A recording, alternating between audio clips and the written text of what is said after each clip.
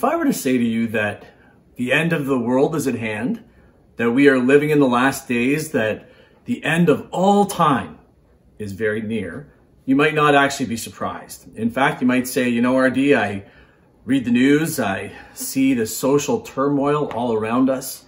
I see that a virus has literally taken over the world and ground everything to a halt.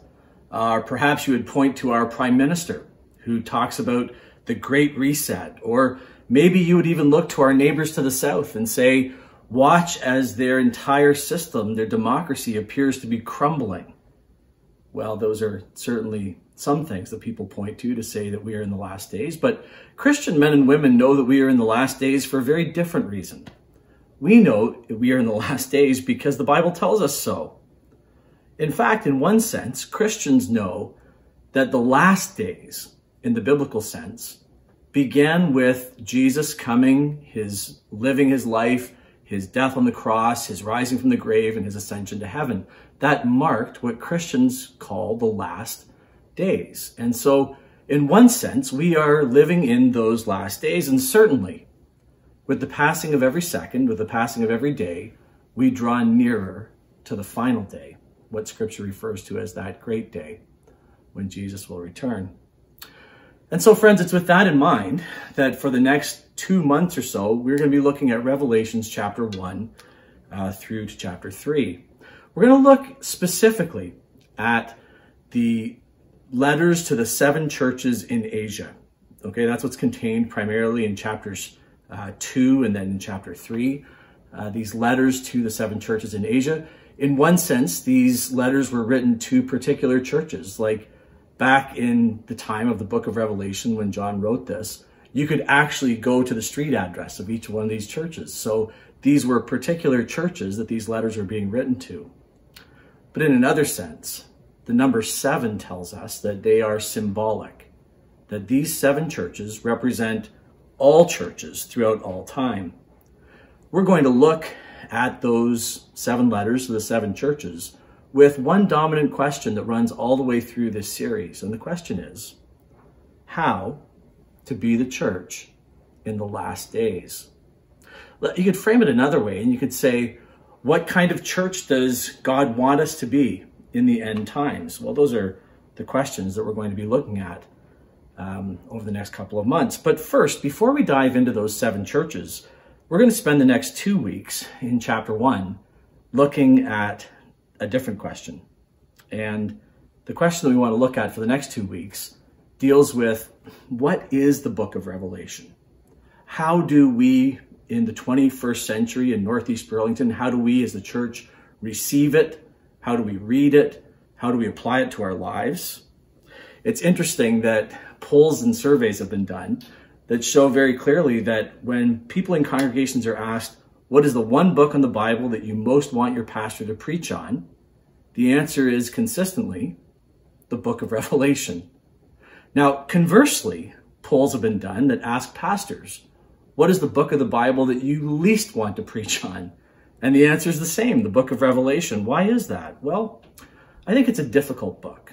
Okay, it's a book that many Christians would shy away from because they have no idea what it means. You know, there's all these strange images and things that are hard to unpack and appropriate and understand.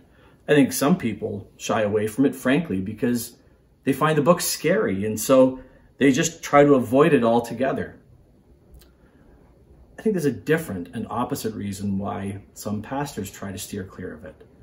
And that's because even though some people steer clear of it, they're uncertain on it, they may be afraid of it, there's another cohort of people that are all too confident in their particular interpretation and application of Revelation. You know, they have charts and timelines and graphs, and they bring the wrong questions to bear on the text. And so when we come to the book of Revelation, we really do come to something that is in Scripture, but very, very difficult to read and to understand. But you know as well as I do that Christian men and women avoid this book to their peril.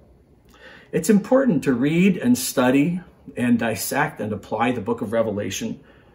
First of all, because it's in the Bible, right? We as Christians believe that God has spoken to us in a book. And so anything that's in that book, anything that's within the canon of Scripture, it behooves us to roll up our sleeves, do the hard work, read it and study it and apply it to our lives because it is God's word to us.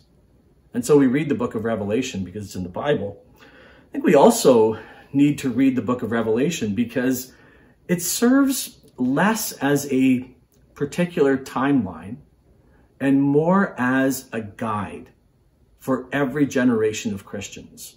So let me say it this way. You know, the fascinating thing about how God arranged for this book of Revelation to be written and captured and preserved in Scripture over time is that every generation of Christians has been able to read it and apply it to their generation. Okay, that's a remarkable thing about this revelation. So you have every generation of Christians who could look out at their world, see the wickedness, the brokenness, the evil, the sin, and clearly identify the abomination of desolation, if you will. Or clearly identify a government that was the whore of Babylon in their generation. See, this is how Revelation works. There's this sense that it is capturing the paradigm of the now. It's an urgent book because it speaks in the last days to situations and scenarios that are happening in every generation throughout history. But it's also important to read this book and to understand it and to apply it to our lives because of an invitation, a promise that you might have heard captured in verse 3. Let me read it to you. It says, "Blessed is the one who reads aloud the words of this prophecy, and blessed are those who hear and who keep what is written in it, for the time is near." So John is writing this, and he says it's not only important for us to read because it's part of Scripture. It's not only important for us to read because it speaks timelessly to God's people in these last days. But John even goes further in this revelation. He says it's important for us to hear it, to read it out loud, and to obey it, to keep it, to guard it. This is an invitation with two parts as we head into this book of Revelation. The first one, it says, is to read it aloud, right? Read out loud. That's how you're blessed. Well, this word read out loud is a word that occurs very sparingly in the New Testament, anagnosko, and it carries with it this semantic range. You know, it has a range of meaning. One of the readings is to read it out loud.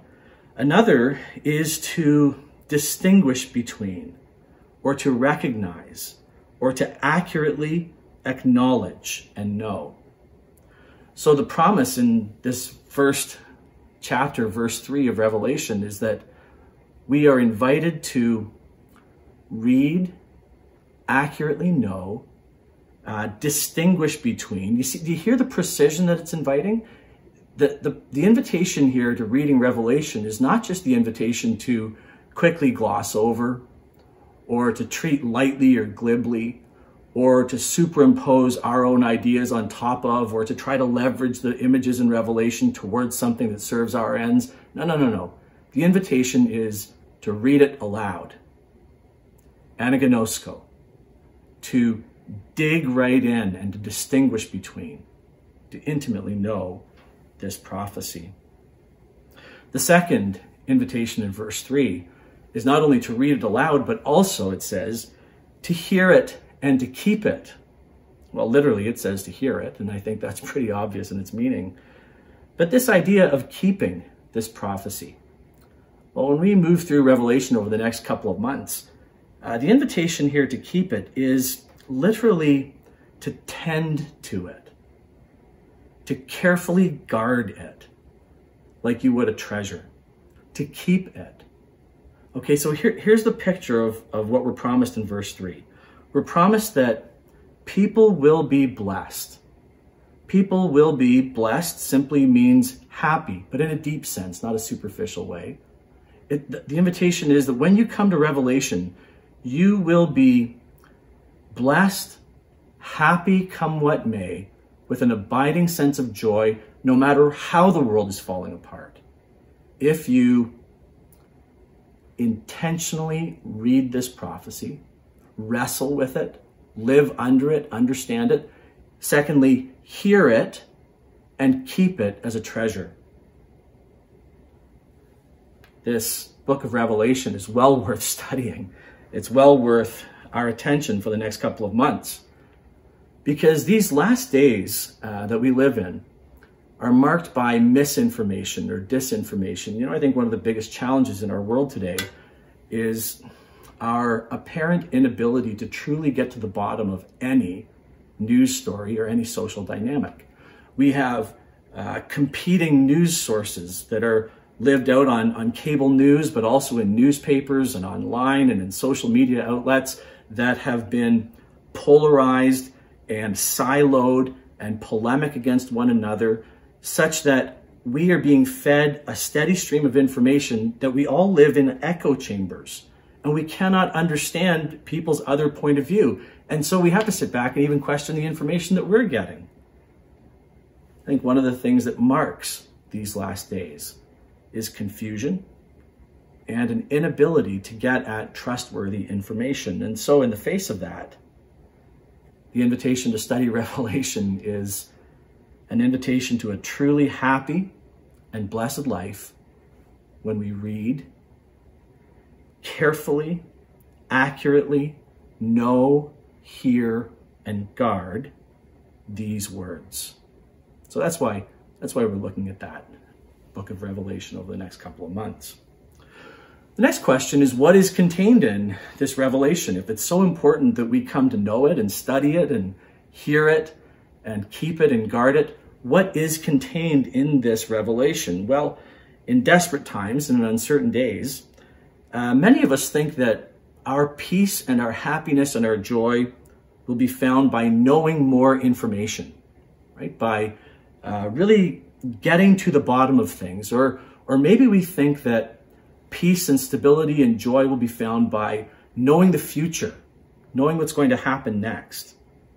Some people bring that assumption to their reading of the book of Revelation. They open it up and they try to read it like some kind of biblical crystal ball. But listen to chapter 1, verses 1 and 2, and you'll hear exactly what the book of Revelation is truly about. Listen to this, Revelation chapter 1, verse 1. It is the revelation of Jesus Christ, which God gave him to show to his servants the things that must soon take place. He made it known by sending his angel to his servant John, who bore witness to the word of God and to the testimony of Jesus Christ, even to all that he saw. Friends, don't miss this truth as we head into Revelation. This book is the revelation of Jesus Christ. Period. Full stop. It is the revelation of Jesus Christ. And so we need to approach it as such. That's what we have in this book, is a revelation of the Lord. In these end times, in these perilous days that lie ahead for the church and for individual Christians, the question is, what do you most need? What do you most need? And the answer from the book of Revelation is that difficult times are coming, times of hardship and suffering and loss, of refining, of rebuking, times of peril. But in the face of those, the church and the individual Christian most needs a fresh vision of Jesus. That's what's revealed to us in these last days. And so we will be reading the book of Revelation the same way that we are encouraged to read all of Scripture. We read it looking for Jesus. You know, that's how we read every book of the Bible. We read every book of the Bible looking for who Jesus is, what he has done for us on the cross, how our sins ought to convict us and press us more and more into hope that can only be found in him. We ought to read Revelation the same way we read other books of the Bible, allowing our sins to be convicted, stripping us of self-righteousness, pressing us into a hope that can only be found anchored in a full revelation of Jesus Christ. Verse 1, I want to dive into this a little further. It says that this is the revelation of Jesus Christ. And this paints a fulsome picture for us as we launch into this series, because people who specialize in grammar would tell you that there are different genitive possibilities. So in other words, the moment that you use the word of, you're venturing into the grammatical land of genitive constructs. And there are many different possibilities of what it can mean. And in this case, the range would include, this is the revelation of Jesus Christ. It could mean that this is the revelation given from or by Jesus Christ. But it's more likely from the grammar and from what follows that this is the revelation about Jesus Christ. And when you take sort of all three of those possibilities, I don't think they're mutually exclusive here in verse 1. We are being told at the very onset of Revelation that this is the revelation from and by Jesus Christ. And it's also the revelation that is fully about Jesus Christ. That's what we are wading into. The revelation in verse 1 goes further, and not only does it say it's the revelation of Jesus Christ, but it then breaks down this sort of chain of communication. It says that this revelation of Jesus Christ is from God about Jesus. It's given through an angel. Bear in mind, angel simply means messenger. And it's given to John the Apostle, in exile near the end of his life on the island of Patmos. It's given from God about Jesus through an angel or a messenger to John, to Christian servants like you and me concerning these last days. That's what we're looking at. Let's be super clear about this before we move any further into Revelation. God wants you and me to desperately know one thing in these last days. He wants us to know Jesus. He wants us to venture into these days that lie ahead, no matter how they might look, no matter what may come, with social structures and governmental structures and economics and health and even persecution. There's one thing that God wants you to know clearly as you venture into these days as the church and as an individual Christian. He wants you to have a full revelation of Jesus. And so we read, we study, we guard, and we obey in order to keep Jesus in these last days. And the promise from verse 3 is that is what will make us blessed. That is what will make us happy. It's a great tragedy of our day that the more wild things get in these present crises, the less Christians seem to read their Bibles and pray. You know, the more we seem to pay attention to news stories and news outlets and get sucked into various forms of information that may or may not at the end of the day prove helpful, when what God wants for us is that in these last days, we would see Jesus Christ afresh revealed to us, and that he would be our hope. So what is this revelation that we're dealing with? What's it telling us? It's showing us Jesus. Well, it goes on in verse 4. We've looked at verses 1 through 3. I hope you have it in front of you. In verse 4, it says, John, to the 7 churches that are in Asia, grace to you and peace from him who is and who was and who is to come, and from the 7 spirits who are before the throne. So this is very clear, and this is what we're not going to get into it today because we're going to delve into this over the next few months very slowly and methodically, the 7 churches. But this revelation of Jesus Christ from God through a messenger, an angel, to John, to the servants of Christ in these last days, is a message to the churches, to us at St. George's. And I think we ought to pay particular attention to it because it is the only time in the New Testament where the head of the church addresses particular specific churches.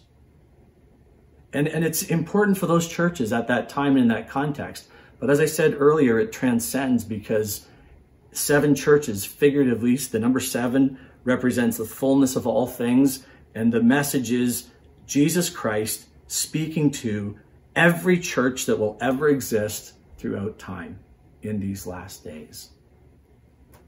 Now, as we move through these over the next couple of months, you're going to see that 2 of those churches are commended and 5 of those churches are condemned. And so the words that Jesus is going to speak to those 7 churches really only fall into 2 different categories. The one is words of encouragement to persevere in the face of suffering for the 2 churches that are on the right track. And for the 5 churches that have missed the mark, his word will be a word of rebuke and a call to repent. So this revelation is to those 7 churches, and it's to us.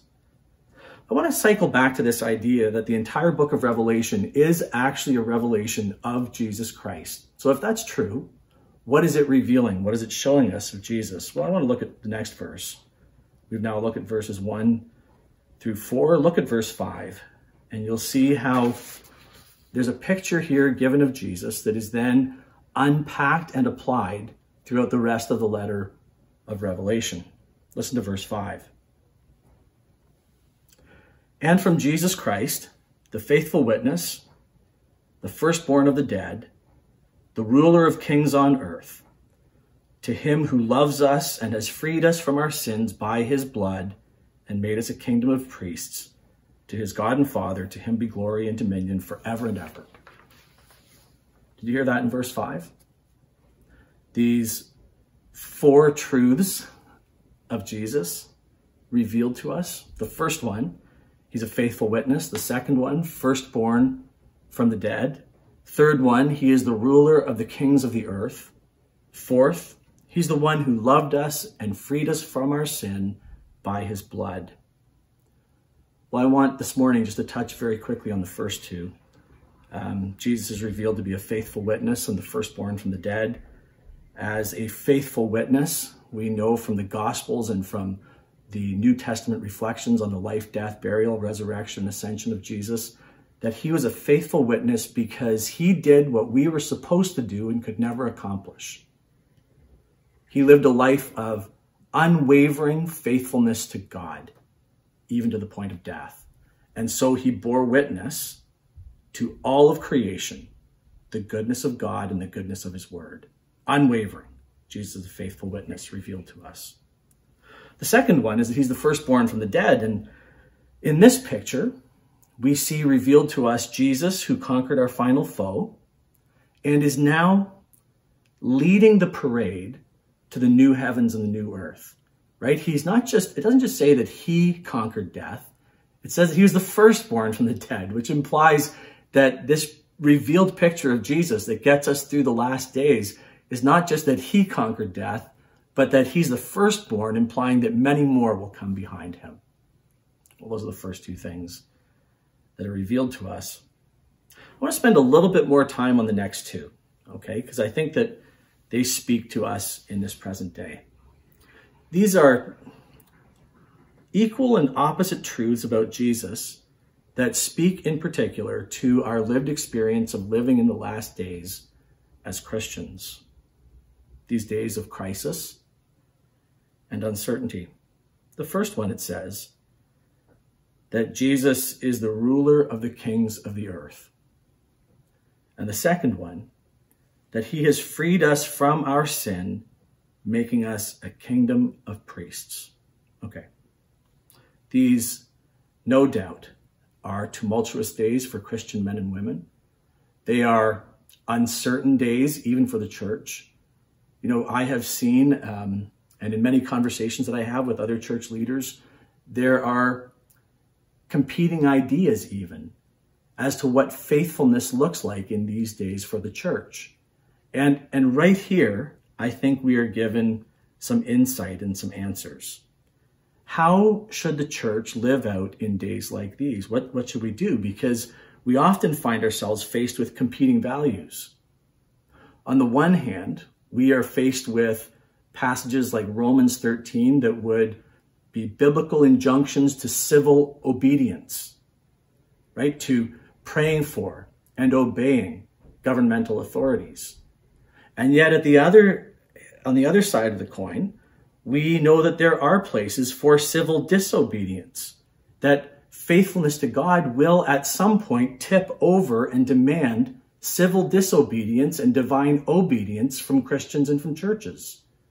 And so how do we navigate that? How do we get through that in these last days? I find great comfort in the fact that this is not the first time that churches have had to face these questions.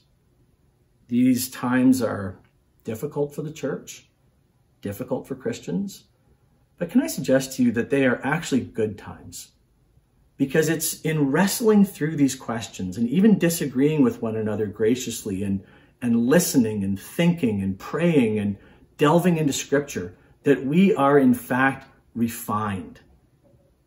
That the strength of the anchor of our faith holds fast and holds stronger. It's through wrestling with these questions in difficult times that we actually come to a greater, stronger faith. Well, you know my love for the Protestant Reformers, and a friend of mine recently wrote an article that I'm happy to share with you. If you want to email me, I can send you a copy of it. And in it, he outlines both Martin Luther and John Calvin's position on civil disobedience and civil obedience, and how does that play out in the life of the Christian and of the church. And he demonstrates quite nicely in this article that both Luther and Calvin would have said that the church and every person in time and in history lives under two God-ordained authorities. Two God-ordained authorities.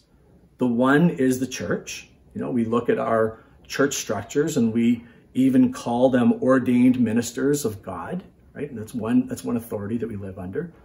And Luther and Calvin would have said that we also live under the God-ordained authority of the civil magistrate.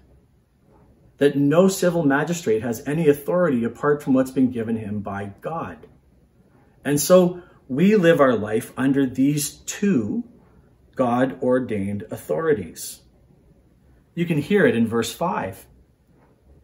This deep truth that in these last days, Jesus Christ, listen, is both ruler over the kings of this earth and has freed us from our sins. In other words, the church.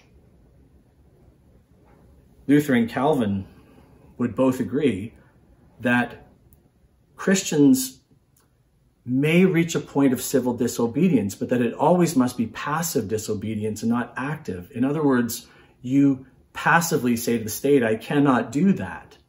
And then you willingly accept whatever punishment and whatever hardship and suffering, and you persevere faithfully at come what may. But both Luther and Calvin would have also said that when we as Christians must be civilly disobedient, that we have to find legal ways to do so.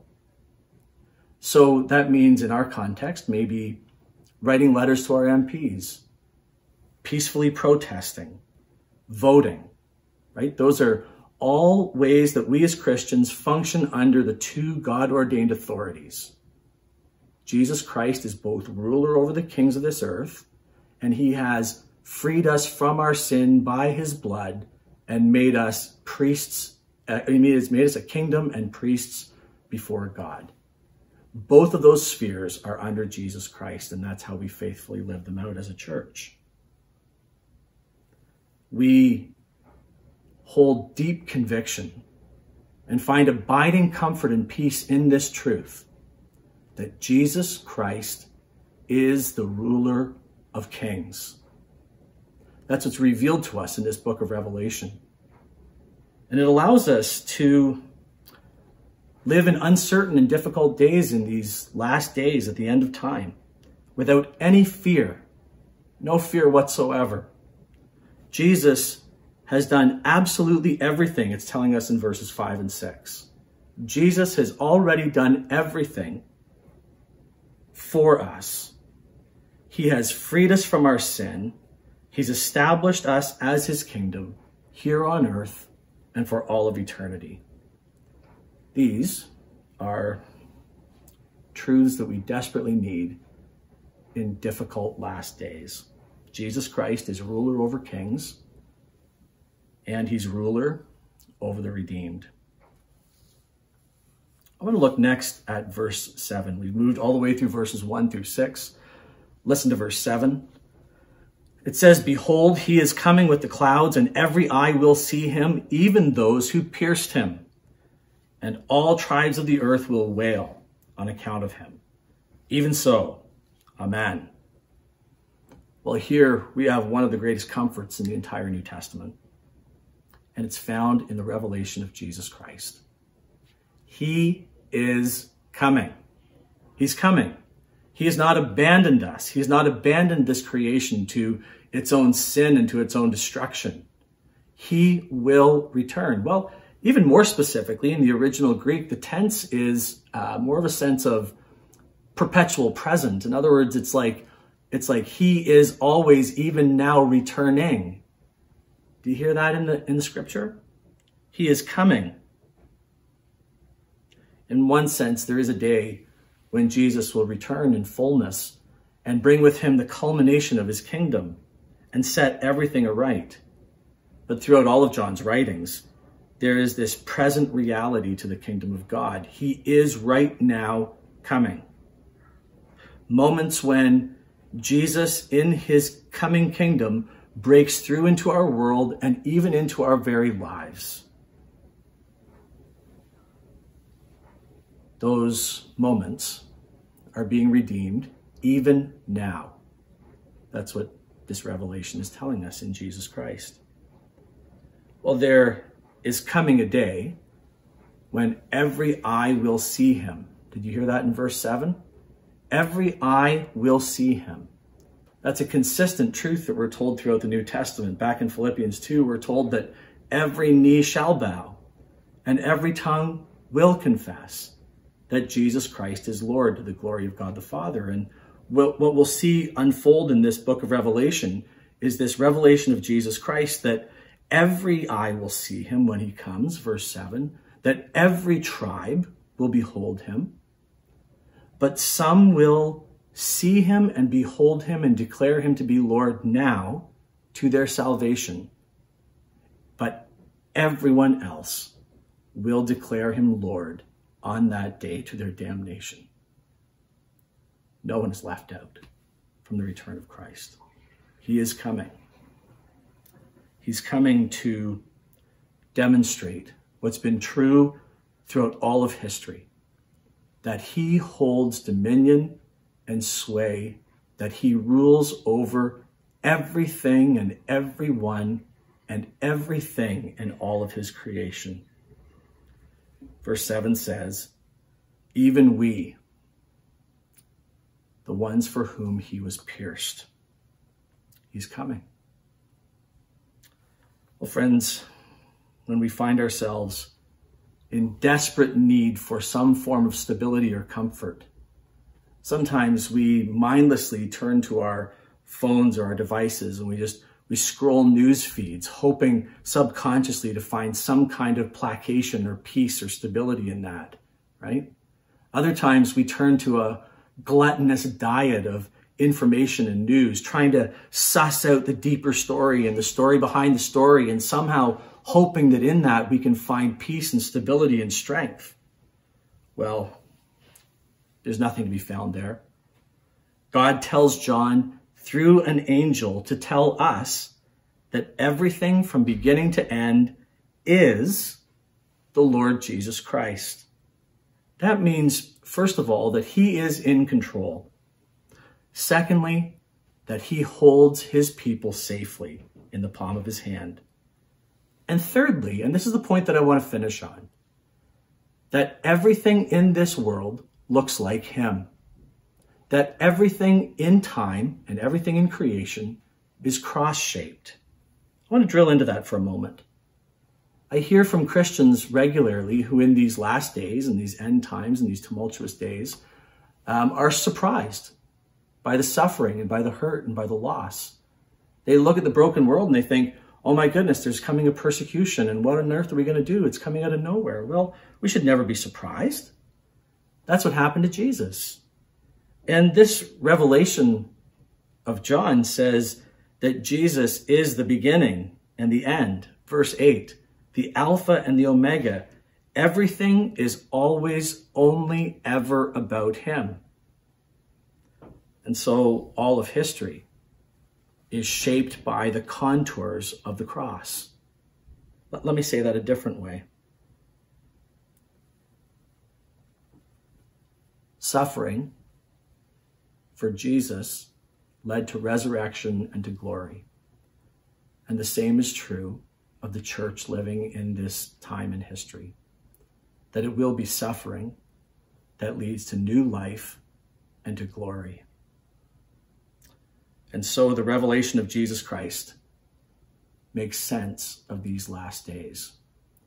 And if I could encourage you with one thing, over these next months as we look at this book of Revelation, hear this message.